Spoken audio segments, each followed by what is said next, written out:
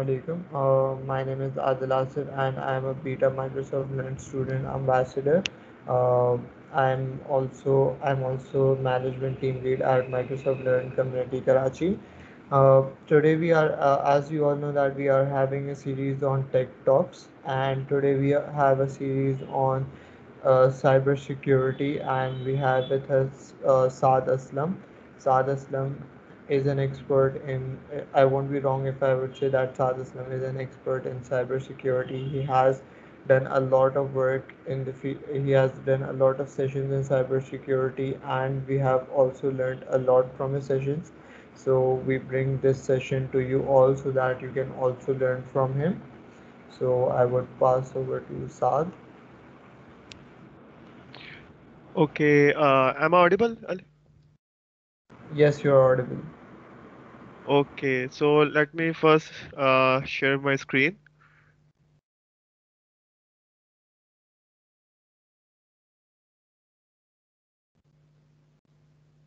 Kindly confirm when it is visible.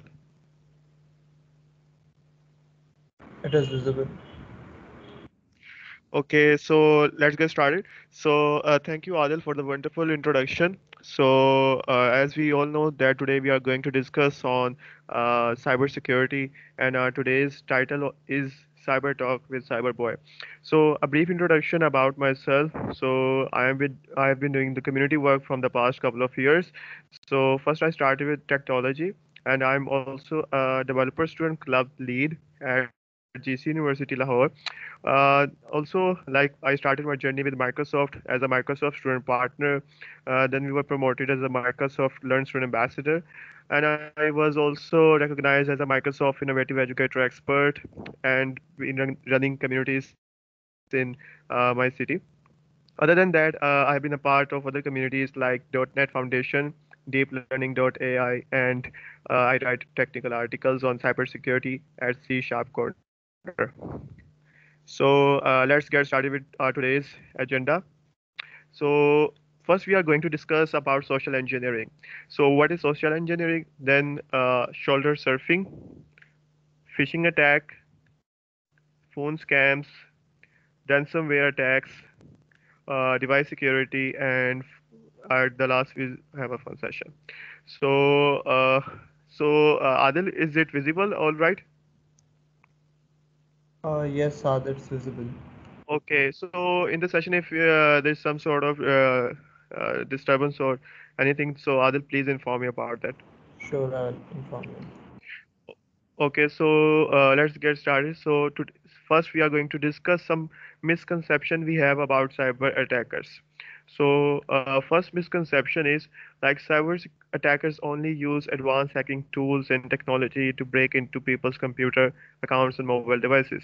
So first of all, when we think of cyber attackers, like we think that they only use some sort of advanced tools to hack into our systems, our devices. So that's a misconception about that. So, like we are going to discuss it in our further slides. So, unfortunately, cyber attackers have learned that one of the easiest ways to steal your information or hack your computer is by simply talking to and misleading you. So, as we just discussed, like they don't not only use advanced hacking tools, like they can attack or steal your information just by talking to you or by emotionally misguiding you. So, they don't need any sort of tools for that purpose. So let's discuss what is social engineering. So as we have discussed, like cyber attackers not only use advanced hacking tools. So how they did do it? So the term in cybersecurity we call it as social engineering. So social engineering is a psychological attack where an attacker tricks you into doing something you should not do. So it's a type of some sort of psychological attack. The attacker emotionally try to misguide you and do something with you that you do not want to do.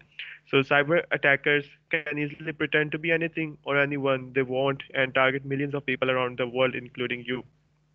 So what's the meaning of this? Like as we know, in this digital era, in this COVID situation, we are now the most digitally connected than ever. Like as you are watching this session online, and there are multiple sessions going online, and we are now connected the most digital. So as we have some positive aspects of it, but the cyber attackers, the, the cyber attackers are also using these techniques to have a negative aspect of it.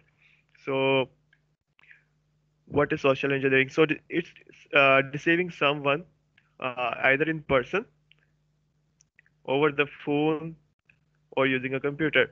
So cyber attacker can use any sort of medium, like they can do in person, or they can call you over the phone, or use some sort of computer or device to misguide you. So in at the right side, there is a figure of social engineering that says the clever manipulation of the natural human tendency to trust. So think like if I said like if you met a stranger and you ask him to share his credentials with you, so what he gonna say? Just think about that. So he is not going to share his credentials because he doesn't trust you, like he don't have any sort of trust in you. But if you like first establish some sort of relationship or some connections with him and establish a trust, so after that establishing a trust, so if you ask some sort of like his accounts or some sort of thing, so he may gonna share that thing. So trust is a thing that cyber attackers make use of and attack and misguide you in that purpose. So what's the purpose of cyber attacker is to breach the security. So in this figure, like is social engineering tactics. So we have discussed social engineering. So another word we have seen is tactics. So what is tactics? So tactics is just like handling the situation in a like c- clever way. Like if you have a situation, like if some going to ask you a question, and you are going, if you are handling the situation in the clever way, so it is called tactics.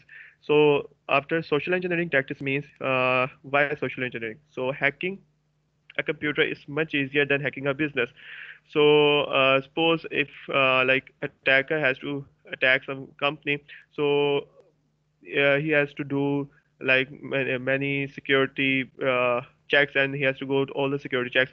But if he is going to like establish a connection with some internal employee of the company, so he can have a backdoor of that company, which means that he can easily harm the company through the internal employee connection. So it's much easier to uh, establish a connection with employee or some person, either like attacking some sort of company. So why is this so? So here you can see that it is because of laziness, ignorance, haste, fear, attitude, trust. So these are the things that count in social engineering, why the people fall into that attack. So attackers prey on your human weaknesses. So like if you are lazy and we have some trust issues or carelessness, empathy, ego, greed. So they are the some like features that attack cyber attacker going to have when they are going to attack on you. So let's discuss a scenario on social engineering. So here's a scenario on customer support company. So like most of you, or sometimes if you have experienced something like you receive a call or an email, like they are stating that they are from a customer support company, and they say that you like some software in your laptop or device or some application needs to be updated, and we are calling from the customer support, and they said that application needs to be updated urgently. So they share a link or some sort of link gonna share with you. So you have to click, and when you click, then they are going to take use of your information from that link. So they are not authentic customer support, like they are cyber attackers. So some times we have to figure out like the call we receive or the email we have received is from an authentic one. So in further slides, we are going to discuss what are the authentic sources and and which resources are not authentic. So you have to like uh, keep aware of these sort of scenarios. The second scenario, there is a attack called CEO fraud. So, like this sort of attack is, you can say, is a sort of social engineering attack, where attacker pretends to be your boss or some like higher management of your company or in your organization, and they pretend to be some like your boss, and they order or demand you to do some sort of actions urgently. Like they mostly attack the finance guys. Like they can email to make some sort of payments urgently. So this is called a CEO fraud. So beware of these sort of attacks, and we are going to discuss how we are going to distinguish between what are the authentic ones and which scenarios are not. So in this figure, you can see a woman saying that you are hard. So this is using your emotions, like when you are not getting hired and you are doing job hunting. So if some attackers checks that you are doing job hunting, so they take over your emotions and try to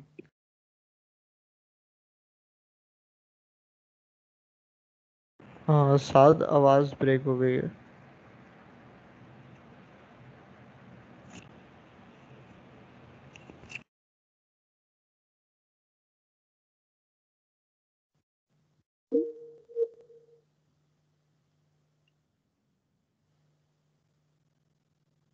am I audible? Yes, you're audible now. Okay. So Can you repeat the last slide because you weren't audible? yeah, this was Yes, yes, from here. okay. So if like we are discussing about like this in this figure, you can see a woman who is saying that you are hired. So basically, in it is using your emotional. Like if you are doing some sort of job hunting, and you are looking for jobs. So if an attacker checks that you are looking for job, then they take over your emotion and make use of your weakness and do try to impersonate you to do some sort of actions you do not want to do. So they are using your emotions, and psychologically they are controlling you. So these are the two scenarios we discussed, and in further slides we are going to distinguish which scenarios are the authentic ones and which are not. So the most common we have discussed is in this picture you can see, have you been booked yet? So Facebook, add me as a friend. So the most common way, like if someone wants to know your social life and what you are doing, and they want to take your internal life, what you are doing in your internal life. So this index example, it is showing that cyber attacker can uh, be try to be your friend. Like they, if you add someone unknown to as a friend, and they try to see all of your social life, like what you are doing, what you are what in which company you are, and what's your financial status. So like if you are added as a friend, so cyber attackers can view or watch all these sort of things, and after doing complete information, they can make use of this and can do some sort of attacks on you. So here you can see, uh, if you receive an email, this is the most common, like if you receive an email of greeting cards or announcements of lottery winnings. Like if you receive an email, like if yeah, you have won a lottery, so click on this link, and if you click, you will receive your lottery.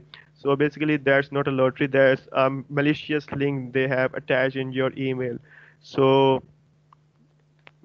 or breaking news alerts, there can be any news alerts like your laptop, your software needs to be updated urgently, and you have to click on this link to get your system updated. So the any sort of breaking news alerts.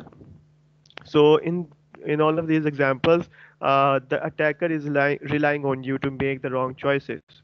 So like if you have received any email from an unknown source, so the attacker can't do anything up till you have clicked on that link or have done some wrong choice.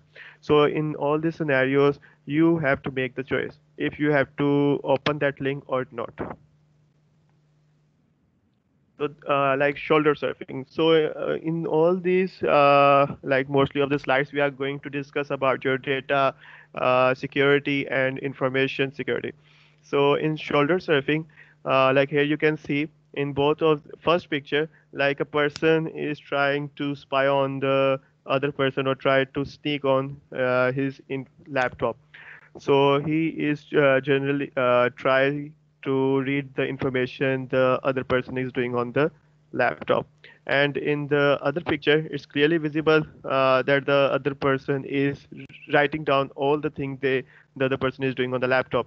So it is called some sort of shoulder surfing, like they are doing all sort of taking all sort of information from your back or just by in near. So it is a sort of in-person social engineering. So here I have a solution for you in the next slide. If you have to adapt the solution or just there's another solution that I'm going to discuss. So are you ready to see the solution? Okay, let's see the solution. So the solution for this shoulder surfing is this. So either you have to keep your information secure like this, or the other solution is that you can, if you are doing any some sort of sensitive information or writing some sort of sensitive information, so please try to be in environment when there is no sensitive people or other people that you not know. So do not write or do any sort of sensitive information in open areas, like, or if you have, otherwise you have to adapt that solution. So Adil, is it visible all right? Yes, that's visible. Okay, so till now we have discussed like some scenarios and what is social engineering and what kind of cyber attackers use features to attack or do psychological attacks. So the most common thing the attackers use is phishing attack. It's not the phishing like phishing. It's attack called phishing. It's phishing. So phishing refers that uses email or messaging service like on social media sites that trick or fools you into taking an action such as clicking on a link or opening an attachment. So we have discussed earlier in the slides, like it is a sort of attack that you receive an email from an unknown source, and you click on that link, and after clicking that, it takes you to a malicious site, and when you enter or click on something, then your information or your credentials are in, you can say, in danger. So by falling victim to such an attack, you risk having your highly sensitive information stolen or your computer infected. So there can be two results of this. Either your information like credentials or sensitive information from your system going to be hacked, or otherwise you click on that link and some malicious software will going to install in your computer. So there are some sort of malwares we can say, like when you click on that link, there is an executable file and it executes and it installs in your computer. So it installs a malware into it. So attackers work hard to make phishing emails convincing. So in next slide we are going to have a complete overview of what an authentic email is and what a cyber attacker email is. So the slide is coming up. So before that, we are going to see a video. Adil, can you please confirm Can you? Is it audible? Yes, Saad, you're audible. Okay. Yes. So okay. So here's a video on phishing attack. So let's first play it.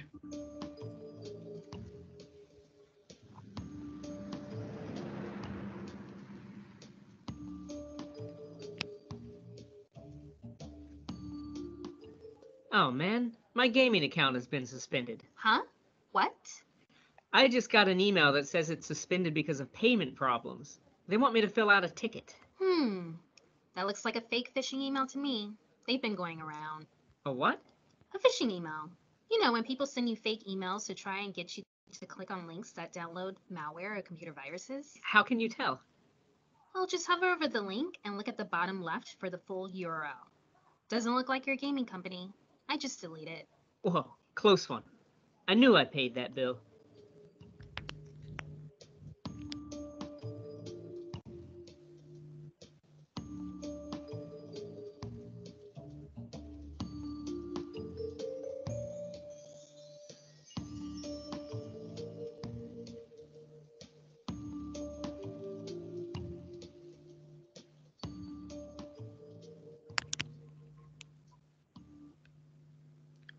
Okay, so in this video, we have just seen an animation where they are displaying like you receive an email and it's convincing, right? They are saying that you have to click on this link, and after clicking, your your game account will be restored. So it is convincing, but it's a cyber attacker email. So when you click on it, it will take you a malicious site. So they said that you have to hover over the link, and when you hover over, you will see that you will see the complete URL of that link. So from that you can detect that it is a malicious link. So beware of these sort of emails. So that's the important part of this phishing attack. So how to spot a phishing email? So that's the thing that you are going to use to distinguish between what authentic email is and what a phishing email is. So here is an email of a cyber attacker. So here you can see in the subject there is written as urgent email. So whenever an attacker send you an email, there will be some sort of urgency, like they want to do the action urgently so that you can fall into it and do some sort of wrong choice. So in the first line here you can see receive. So there will be bad grammar and spelling mistakes. So like it we strongly advise. So it comes that advice it advice. So it's a bad grammar, and you can see that and the third line address immediately. So there is also an urgency in that line. So you can see that in the subject and in the third line there is some sort of urgency, and in the first two lines there are bad grammar and spelling mistakes. So in the fourth line we have suspicious URL. So like when you hover over that link, you will see that in the animation we have seen that when you hover over, there is a malicious link. So whenever you receive an email and there is a link, try to hover over and you will see the complete link whether it is authentic or not. And improper use of copyright. So these are the five signs of cyber attack. So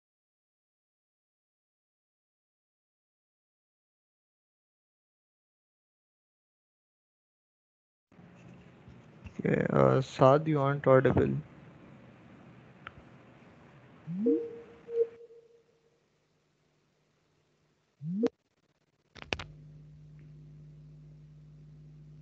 okay, am I audible, Adil?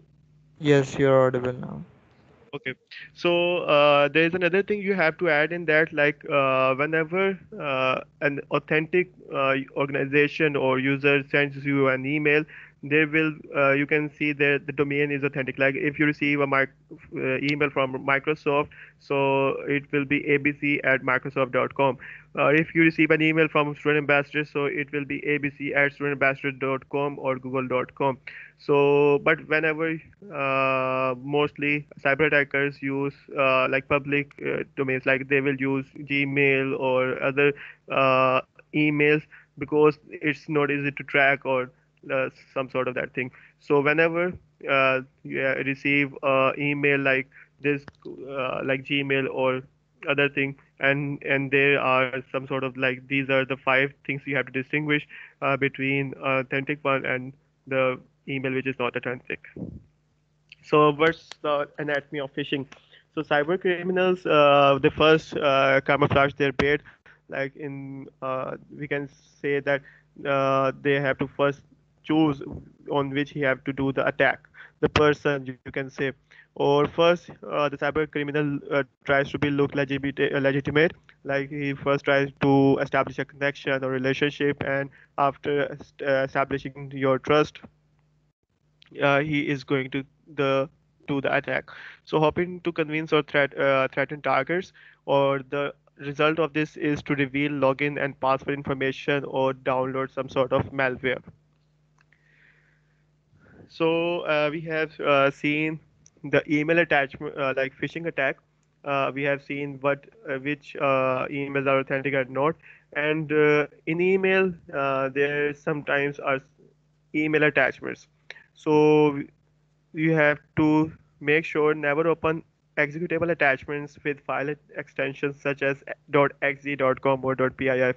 So never open those extensions. Like exe extension is for an executable file. Means you click on this. When you click, it will execute and it will download or install some sort of malware. So never open executable file unless it is the email is verified from authentic user. And never open attachments with the file extension you do not recognize. Basically, like if there's an extension of Word like .word, .pdf, these are recognized by you.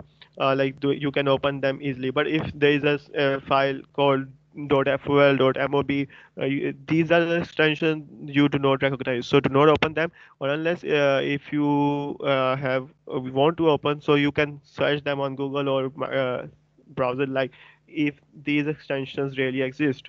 So if you don't find any sort of these extensions, so do not open these attachments. So hackers often try to trick you by putting executable attachments inside of a zip file. So it can also be included in a zip file. So yes, we have discussed that you have to not have to open any executable files. So open attachments only from sources you trust, even if the file looks harmless. So until now, we have discussed about social engineering and what are the things cyber attackers use, and after that we have discussed a phishing attack and what emails are authentic and which emails are not. So after that, we are going to discuss the phone scams. So Adil, is it all clear till now? Yes, that's all clear. Okay, great. So as we have discussed, like email, the cyber attack is going to they are going to do some sort of attack in the sort of an email, uh, but uh, in phone scams you can see that the in this figure the it is displaying that the attacker is trying to steal your information using your phone or your money or any sort of information from you. So why phone scams? So first, unlike email, there are fewer security technologies that monitor phone calls and detect and stop an attack. So unlike email, when you received an email, we have discussed in the previous slide that you can identify which email is authentic or not using the five things we have discussed. But in phone call, you can't you can't detect that whether it is a authentic email or authentic phone call or not. So you can't detect, but there are fewer security technologies like an email. And second, it is much easier for bad guys to convey emotion over the phone, which makes it more likely that they can trick their victims. So, like email, they can't predict their emotions. Like, but in phone, if they try to be polite and gentle with you, and they say like, "Sir and Madam, you can do this task," and if they are doing some sort of polite talk with you, so they are just using your psychological emotions to attack on you. So the bad guys can use that emotions. So how do phone call attacks work? So first, the caller pretends that they are from a government tax department. They explain that if you don't pay your taxes right away, you will go to jail. So there's a scenario like you receive a call and they say that you haven't paid your taxes. So if but if you haven't paid your taxes and you receive a call from a bad guy like this, so you do the actions in urgently. The attacker says. So how can an attacker know that you haven't paid your bills? So we have discussed in social engineering, like they will track all your social life and social tasks you do, what you have done and what you have not done. So after doing or tracking those your social life, they are going to attack like email phishing attacks or phone scams like this. So this is a scam. All official tax notifications are sent by regular mail. So whenever an organization have to do some task, they the official way or we follow, like we have to do an email rather than calling the person directly. So that's an official way of doing task. So in this figure, you can clearly see that the attacker is try to steal the money from the old lady using the phone, and the lady is just busy and she doesn't know what is going on. So an attacker uses the phone and tries to convey emotions and try to steal your information or your money. So what are the protective measures we have to take? So anytime anyone calls you and creates a tremendous sense of urgency, alarming you to do something, be extremely suspicious. You can stop and say no at any time. So, like if you receive a call, like you receive a call, and they try to do the task urgently, or they say yet you have to do that task at the right at the right moment. So it's up to you. Like in social engineering, you have to stop and decide whether it is a right call or not, and you have the power to say no. So if you say no and don't do the actions, the attacker can't do anything. So it's up to you to make the right choice. If you believe a phone call is an attack, simply hang up. If you want to confirm if the phone call was legitimate, go to the organization's website and get the customer support phone number and call them directly yourself. So, like if you receive a call from like any, you can say software house or any ABC software house.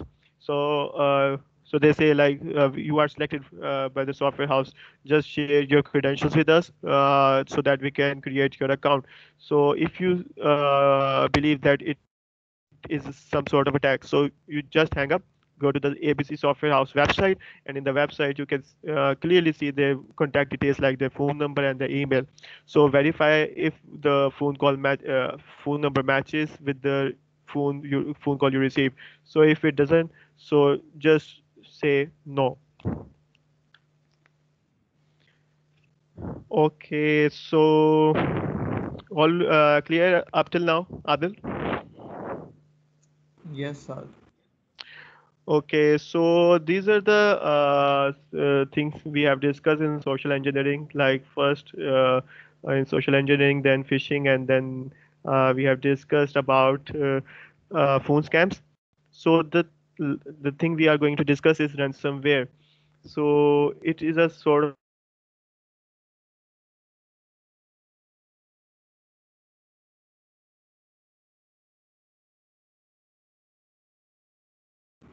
Saad, you aren't audible.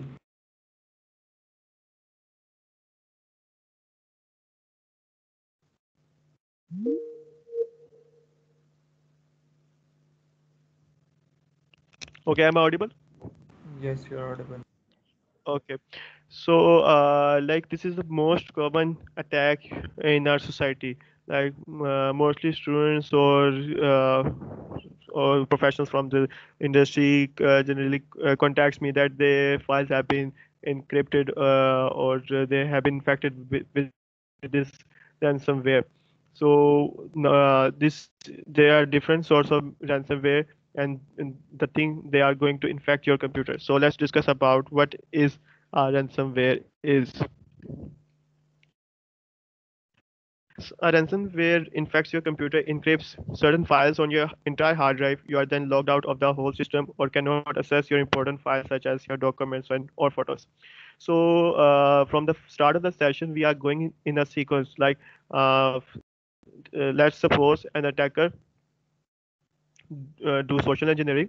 They track all your social life, what you are doing, and after uh, that they collect your information like email or phone number.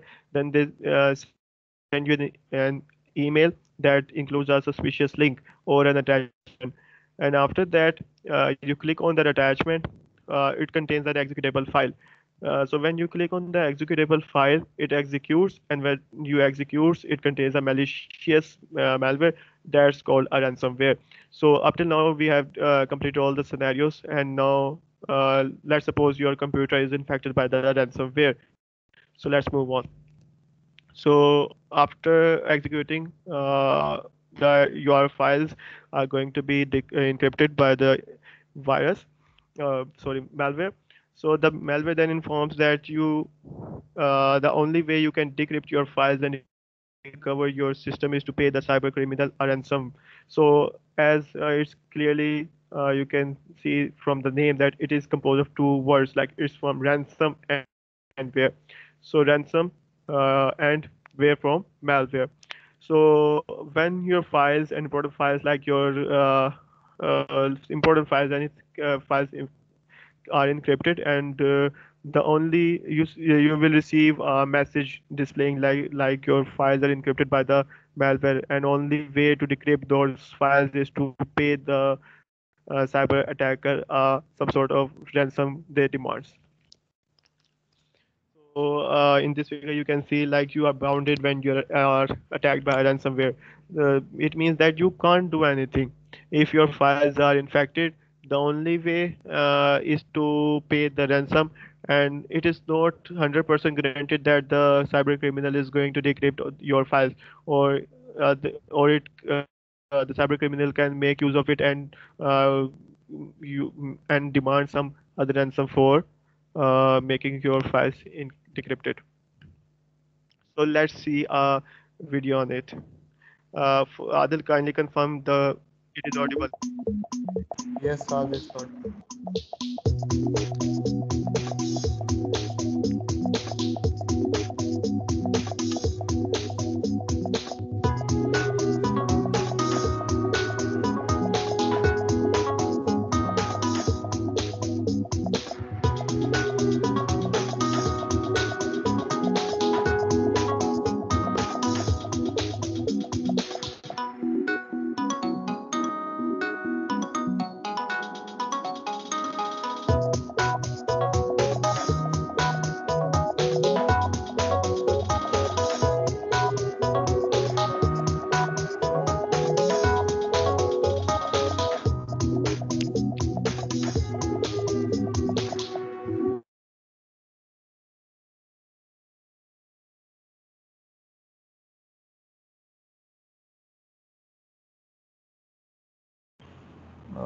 It's the video is stuck, I guess.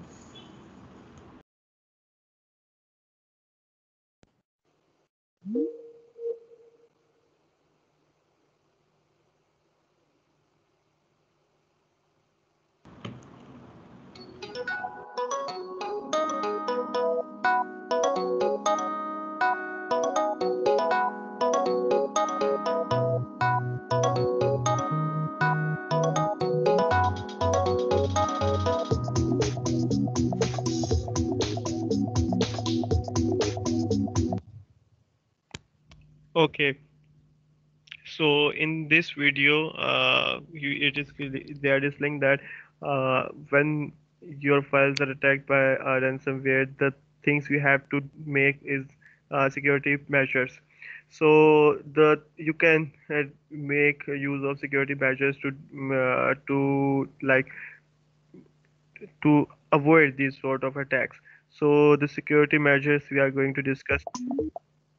So how do I protect myself from ransomware? So these are the security measures we have seen in the video, and also we are going to discuss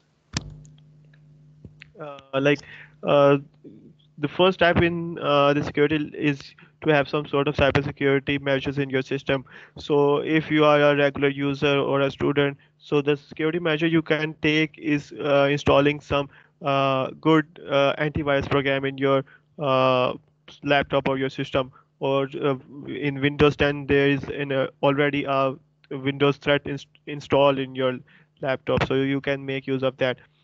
So if you are an industry guy, so the organization make use of tries to install all of the cybersecurity measures like advanced antiviruses or firewalls, and they do all of the cybersecurity stuff.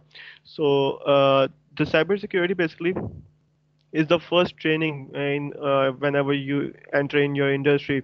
So whether you are a mobile developer, a web developer, or any other industry, cybersecurity is the first training you have to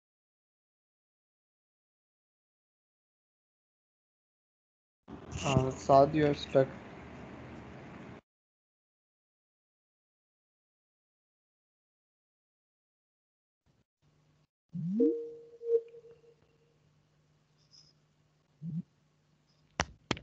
Adil, am I audible? Yes, now you're audible.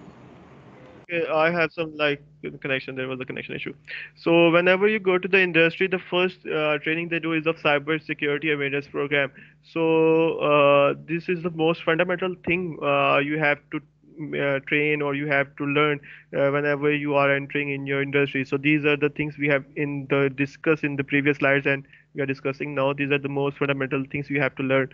So in ransomware, the most I prefer you to is make backups of your data. So if you have any important data, then upload them on the cloud. You have OneDrive, you have Google Drive, so you have clouds available. So upload your important information in clouds, or if you have an external drive, so you can back up your data in that. So I prefer you to make backups of your important information on you can say regular basis. This is the most important thing I prefer you to do. Another thing you can do is multi-factor authentication. Like if you have any device, you can when you do multi-factor, you can have a double security of your device. Like if you are adding your password and a mobile security code in that also, so your device is going to be multi-factor secured. So, in the sequence, we have a mobile security, like we have discussed till now, the ransomware, and now we are going to do the mobile security. So, because we are almost all of us are using mobile devices, so the security of that thing also comes in the cybersecurity awareness. So, let's discuss: are you doing it right? Okay, okay, so securing mobile devices. So updating. So the first thing you need to do is make update your mobile devices, and make tracking and enables the tracking in your devices. Then you have to install trusted apps, privacy options. So whenever you install an application in your uh, device, so first thing you need to make sure you are doing checking the privacy options of it. Like mostly we do not read the privacy options or the terms and conditions of that. So kindly read the privacy and terms and conditions of the application also. And at the last, we have discussed about the thing that you have to make the backups of your trusted data in that. So last thing we are going to discuss is about passwords. So passwords are like toothbrushes. They are best when fresh and should not be shared. So this misguided reason. So if you have a desktop password, so you this is the most foolish thing you can do is like entering your password and sticking it on your desktop so everyone can see. So try to avoid these sort of things. And how to create strong passwords. So in this figure you can see you can have you if you have to memorize a strong password, you can use words you use in your daily life and try to change some words in that you can memorize them easily. So in this way you can create a strong password by using some uh, regular words you use. So that's it from my side. If you want to know more about me, you can just go to saadaslamas.com. And the thing you have to make sure that you follow all these sequences like social engineering and phishing attacks, phone scams, and mobile security. You must need to go through all of this. And if you want to connect with me, just go to the website and you can have all my social connections in that. So that's it from my side. And thank you for your time. And if you have any questions, you can just connect with me and reach me out on my social connections. So that's it from my side. Thank you. That was great, Saad. I hope that you had all enjoyed this session and learned a lot from Saad Aslam. As you all know that as technology is progressing, security is playing an immense role, where we are to strengthen your software or your technologies that you are using. We see that there are a lot of software breaches happening in this current world, and it is really important to protect data uh, in this modern era. So I hope that you had enjoyed this session, and those who are hoping to pursue their career in cybersecurity, I would recommend to get connected with Saad Aslam as soon as possible. Thank you.